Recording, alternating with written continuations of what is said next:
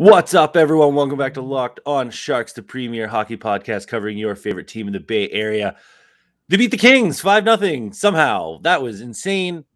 Imagine if the Sharks played like this, I don't know, for the previous 30 games instead of just right now. It's just a thought. Maybe that's something they should do. Lots of different things happened. Gregor got scratched. Reedy's a thing. Dahlen's back. Timo's back. Hertl's back and then possibly leaving. Lots to talk about. We'll break down Kings Sharks after music.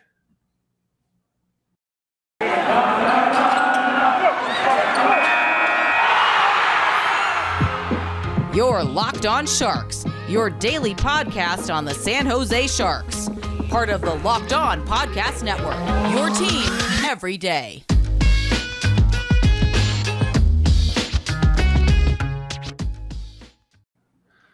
I'm your host, Kyle Demetrius. Back with me, as always, is co-host JD, the Aunt Baru to my Shmee. We're just gonna keep running the Star Wars ones back.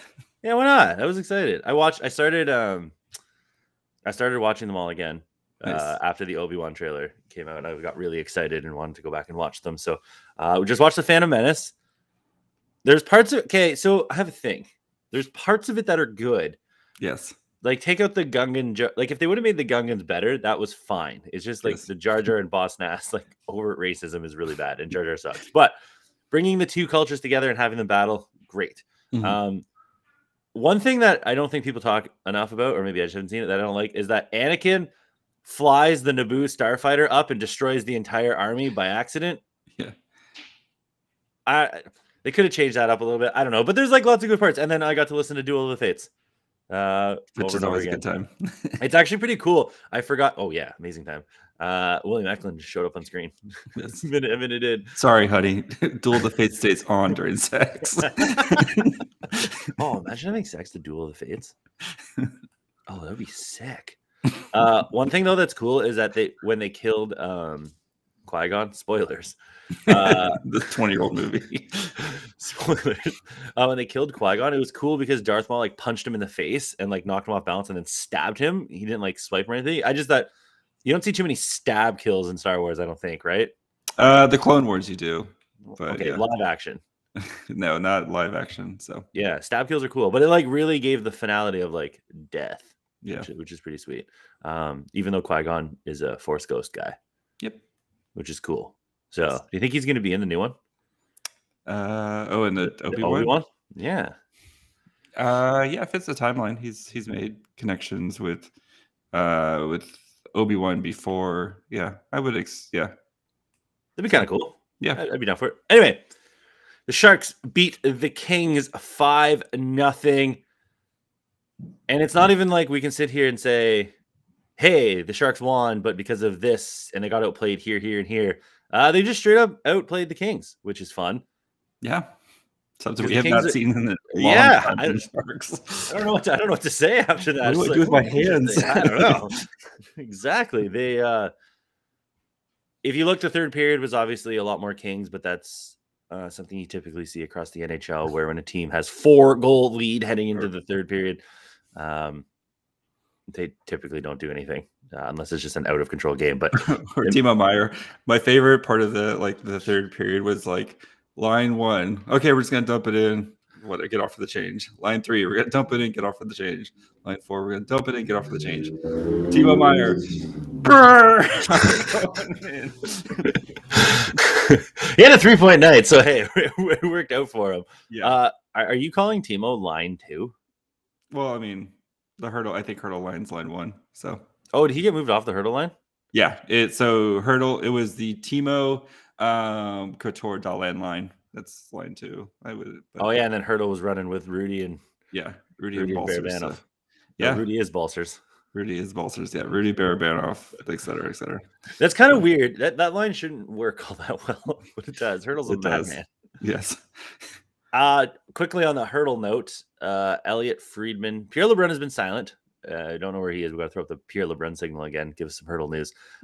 Friedman said that Hertl is not available at this time. That probably just means the Sharks, they'll get a call like from Boston and be like, hey, Hertl, and they'll be like, well, he's not available. We're still working on a contract. We'll chit chat, whatever.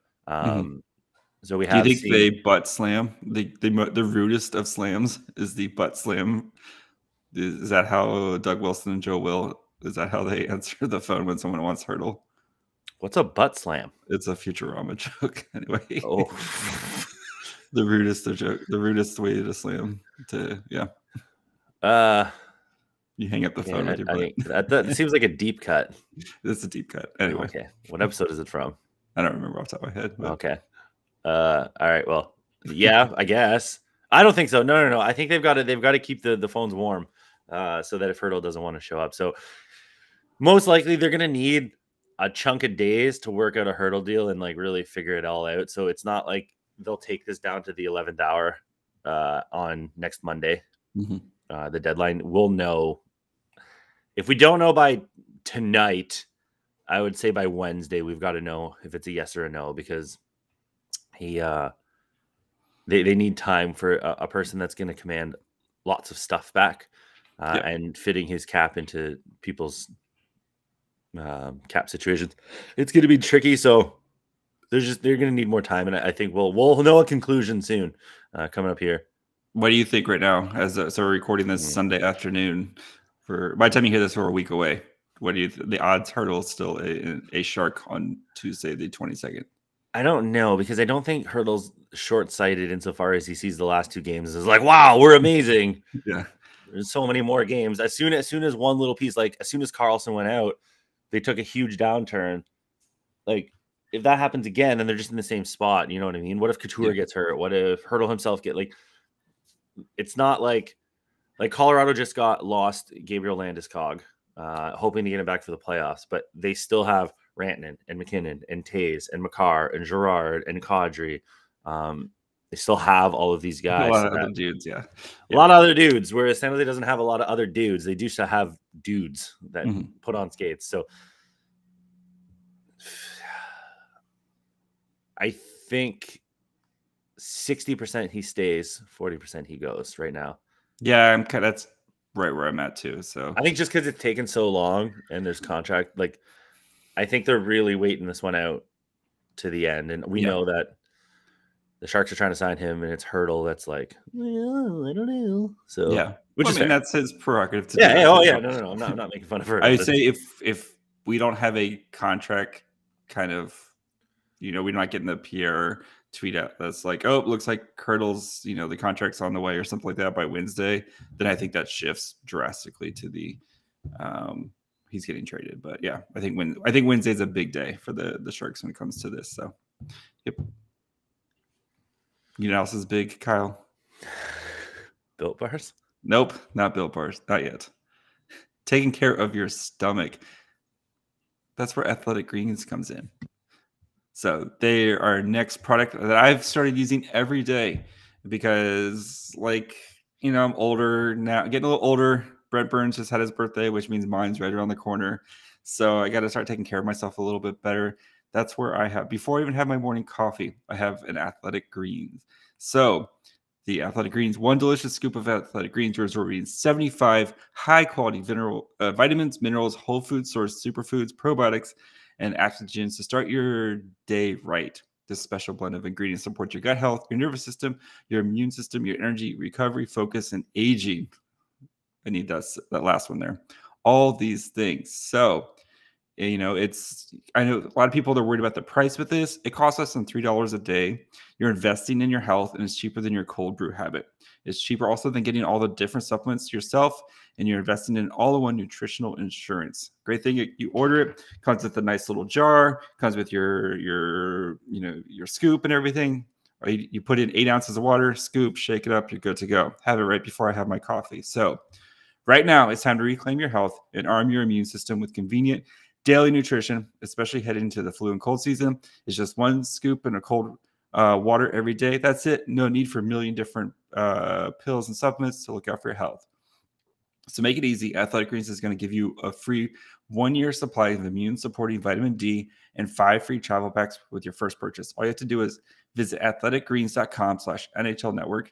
Again, that's athleticgreens.com/NHL Network to take ownership of your health and pick up the ultimate daily insurance nutritional insurance. Do you is there any teams before we move on that you don't want Hertl to go to? Vegas, number one, but they're not going to trade for him. Yeah, they don't have literally impossible. And they might not even make the playoffs. Yeah, but yeah, I think seeing him in like a Kings or Ducks jersey. No. Okay, teams that actually will be trading for him. Well, I mean, there's the Kings and Ducks. If they really wanted to get into it, they have. Yeah, but there's no shot Tomas Hertl gets traded to the Kings, Ducks, or Ducks. Yeah, they have the ammo. That's what I'm just saying. They have the ammo. If they could make a Godfather offer where Doug Wilson would have to really think about it. Sure, and I can also drive across the country in my car. I'm not going to do it. The Bruins. I don't know why. Yeah, I don't want to see Boston at all. Taking out the fact that their prospects are crap. Yeah, I don't want to cheer for Boston, and I don't want to cheer for Toronto. It's same as when Thornton went to Toronto. I don't want that shit. Yeah, Colorado will be fine with. Florida would be fun. I think Florida would be the most fun because then you have Thornton and Hertl that you can cheer for. So yeah, Florida, Colorado. I don't know who else would be a the Wild, the Rangers, the Wild. Yeah, they're all fine. Just not Boston, Pittsburgh, Toronto. Pittsburgh would be gross. I don't want to cheer for them. Yeah. Ugh. Edmonton would be the most hilarious. Him and Kane again. Oh yeah, I forgot about that. I was just thinking because they're inept. It'd be funny. I don't think he's going. He's definitely not going to Edmonton. No. Well, I mean, if Edmonton was on his 3-team trade list. Sorry, anyway, Tom, you got nothing you can say here. Scott Reedy. Again, proves that he should be in the lineup. The dude draws penalties at an 8th grade level. It is incredible. He does more than just draw penalties, but he's got some hands. You know, I think he's got something. We talked about it last time where there's just something there, you know, and once he starts, I think if he gets a chance to play up a little bit more with like some more talent around him. I mean, I don't know. I guess you could pull out Rudy, but like, I wouldn't mind seeing a Barabanov Hertl Reedy line for a little bit. Well, I think they should just start with playing him more. I think he played like 12 minutes last night. Yeah. Reedy played 12-28. The only guys that played less than him were Gadjevich played 11. Veal, Cogliano both played in the 11s. Gotta save Cogliano for the trade deadline. That's pretty much it. So basically your 4th line was Veal, Gadjevich, Reedy, and they didn't play very much. And then Cogliano didn't play a ton either. Then again, Bonino only played 14 minutes. Dahlin only played 14 minutes. What a weird minutes distribution going on here. What the hell is happening? Yeah, well, I mean, they were winning most of the games, so they could. Yeah, that's why. I mean, like, why didn't some of these guys play? Like, why didn't the 4th line play more? Yeah, I mean, everybody played at least 10 minutes. It's not like, I mean, Timo played 19, but you know, and then Hertl. He was the only one doing anything in the 3rd. Yeah. It's like, I'll go get it. Yeah, but even like Burns, Couture only played 17. Yeah, they kind of spread out the minutes a little bit more. So even Burns only played less than 24 minutes, which is he played 23:55. But still, like we're usually in like the 28-minute range for Burns. So yeah, they were able to kind of take it easy on some of the guys there. So, but yeah, Scott Reedy looks like I think there's something there. So I would like to see him get more opportunities to continue to show off those sweet skills that we and the power play. It's been good. Well, I mean, I want him on the power play. He is on the power play. He's on PP2. I want more. more. I would say you could even throw him on power play 1 and send down like a Hertl or a Couture or something like that to PP2 to spread it out a little bit. Be interesting to see what he does because now's the time. Kyle, the 2.4% chance to make the playoffs right now. It went up. Let's talk about the play. Let's talk about the power play first. Then we'll get to this insanity. You go. This is your thing. I thought you said let's talk about the power play. And then I thought you were going to make a point about the power play. No, I'm not making any points. I'm just here. I'm just guiding you. I mean, it's been a lot better recently, and it's kind of crazy when you have a $11.5 million defenseman come back. The power play looks a lot better for some reason. So, but yeah, I mean, the special teams basically have been, since the All-Star break, have been what's kept the team afloat. And I don't know if the 5-on-5 play can be as consistent as it's been, the past couple of games since Karlsson's been back, but at least it's taken a step in the right direction. And I don't expect the power play to continue the 33% it's operating at right now or whatever in the past few games, but it's positive signs from this unit. So, and I know we lambasted the Burns-Karlsson power play. We're never going to see it again. It's working right now, so let's just ride the hot hand. Just ride the hot hand. But it's not. We know that it won't. Like we've seen, just because it works like one time doesn't mean that it's going to work. It's not. They need to do something else. They went 2 for 3 on the power play yesterday, and they went 2 for 6 on Thursday night. So I mean, I know the Kings special teams are poo-poo platter, but like it's working right now. So just ride it till it stops working, and then do something else. So. But then we're gonna have to go through the whole thing again, where it's like, what do we do? It's just dumb. Just don't do it. Like I understand it's working now, but going up against the Kings and having the people back that you have, you can actually try and get 2 viable power play units that will go forward, because this won't be 2 because 2 units, 2 whole units. There's a Star Wars joke in there somewhere. That's illegal. There's 2 of them. Shoot them. There's your Star Wars joke. Great. We have dozens upon dozens of games of evidence that it does not work. We have 100 power play shifts or whatever it is that it doesn't work. Just because it works every once in a while doesn't mean it's going to work. And the Kings, like you said, I don't think it's going to work long term, but I mean, it's working right now. So, but the whole power plays are working. So why not try while everybody's in the good mojo to like maybe tweak it a little bit here and there, move Karlsson off, move Reedy over. Like there you go. There's your switch right there. Yeah. Move Burns-Erik Karlsson onto the other one and move Reedy up to the top one. See what we got going. Because it's only going to help guys like Reedy or Dahlin, Rudy, whatever, to play on the top power play unit and get more exposure. So I don't know. Should we gamble? Let's gamble. Gambler, baby. Mm-hmm. You know what? I like BetOnline because their ad reads are nice and concise and succinct and short. They have easily the best ones. Unlike some of you other people. But it is that time of year again. We are recording this on Selection Sunday. The conference tournament games are finishing up, and March Madness will be upon us this week. So from all the latest odds, contests, and player props, betonline.net is the #1 source for all your sports betting needs and info. BetOnline remains the best spot for all your sports scores, podcasts, except for this one, and news this season. It's not just March Madness, even though we'll all be betting heavily on March Madness. BetOnline continues to be your source for all your sporting and gambling information needs, including live betting. Live betting is always good. And your favorite Vegas casino games. And whatever else you want. Go check it out. Maybe you want to bet on Latvian hockey. Check it out. See if it's there. Head to the website today or use your mobile device to learn more about the trends and action. BetOnline, where the game starts. And when you're done with betting, or you're sitting on the couch for 4 straight days watching March Madness, and you're tired of eating chips or whatever, that's where sometimes you need to reach for a Built Bar.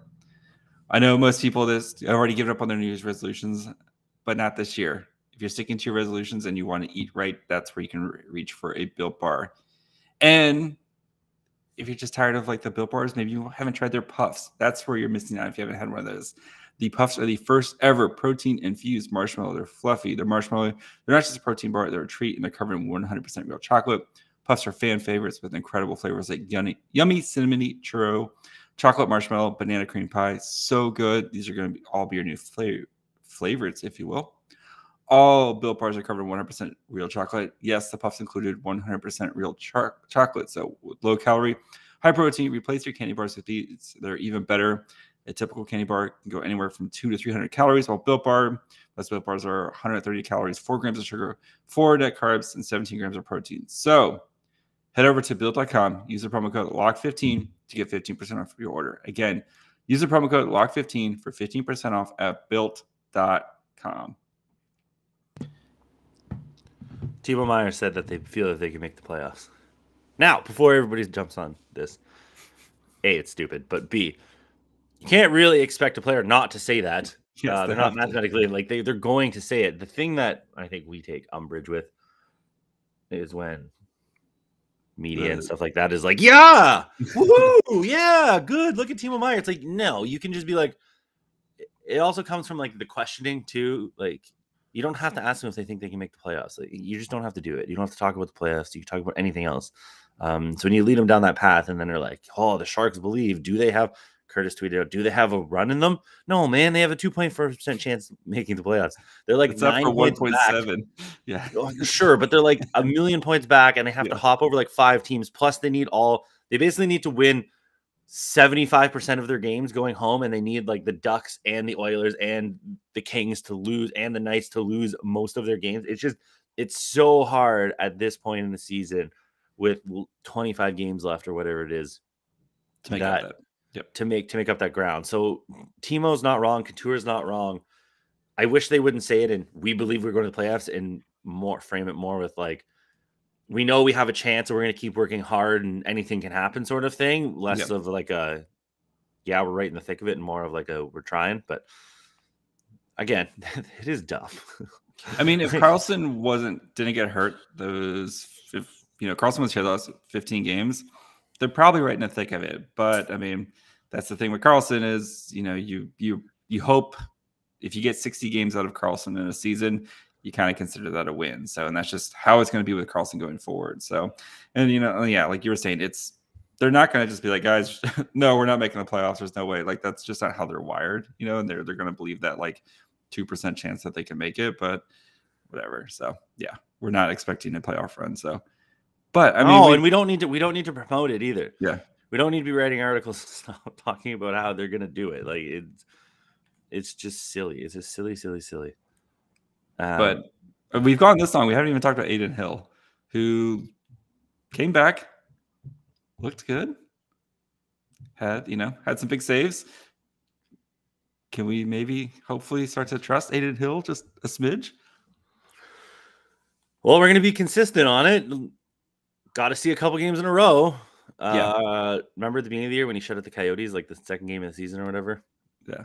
Or whatever it was. We were like, ooh, Adin Hill. And then he shit his pants and he came back around, was it Christmas time that he had that like little stretch? He had a good run from Christmas to when he got hurt in January. So like that was okay, but like we haven't seen it sustained yet. So obviously this is his best performance in a long time,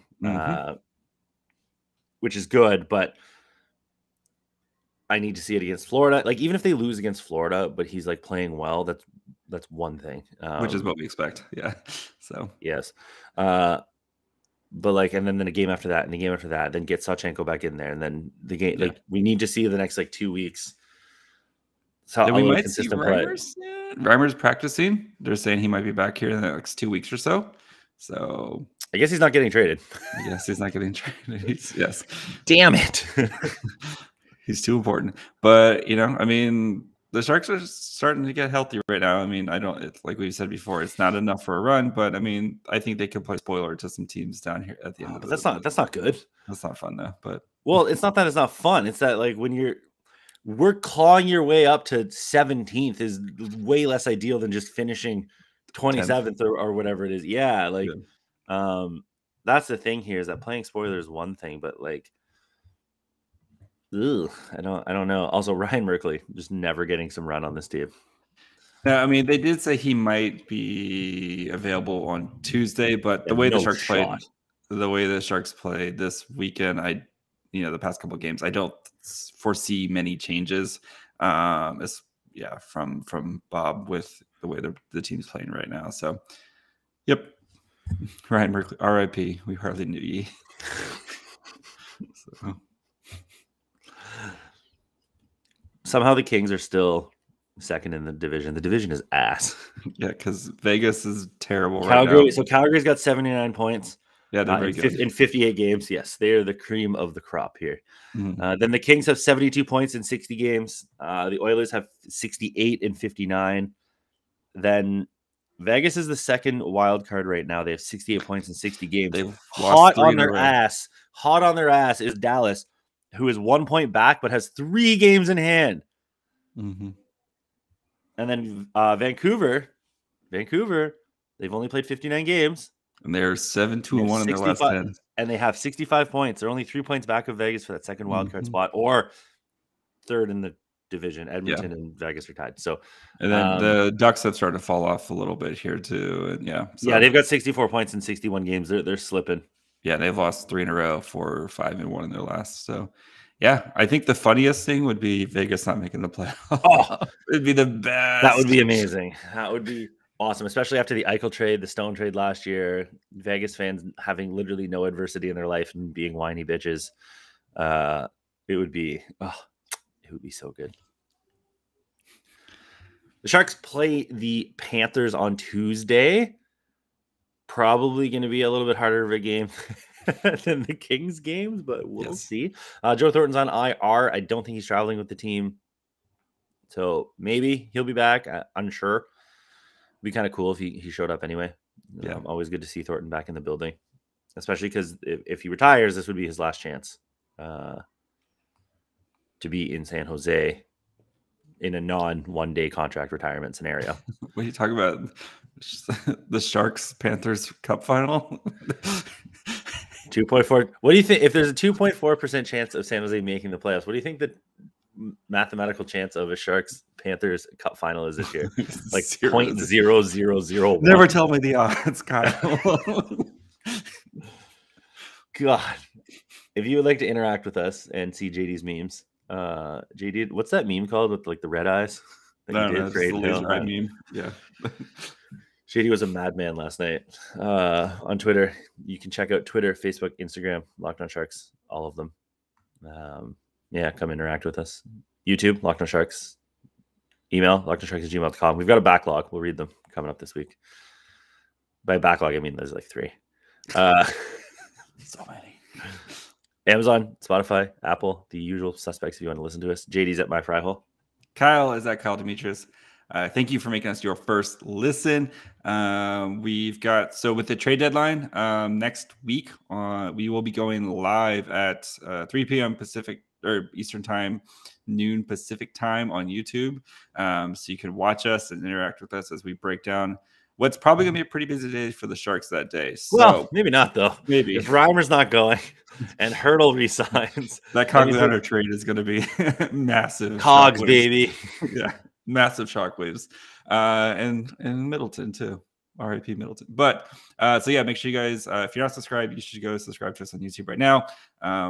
All of our episodes drop on YouTube first. So if you want to listen to us right away, we're there. And then go check out all the other amazing stuff like BetOnline or Locked On Bets if you want to win some money, especially with March Madness starting this weekend. And all the other amazing podcasts such as Locked On Rangers. Rangers. Texas Rangers. But it's baseball. That's a baseball. Are they still horrendous? I have no idea. I would imagine so. I'm an NL guy anyway, so. Ooh, I can't believe they got rid of the DH. That's so lame. It is. Or they added the DH. Pitchers hitting was so sick. Mm-hmm. Pitchers, you're right. Watching Bumgarner just crush it. Yeah. Oh my God. Carlos Zambrano hitting dingers in like the early 2000s. Mm-hmm. Pitchers hitting is or Bartolo Colon hitting the one in San Diego. He's the oldest player to ever hit. He holds the record for oldest first home run ever.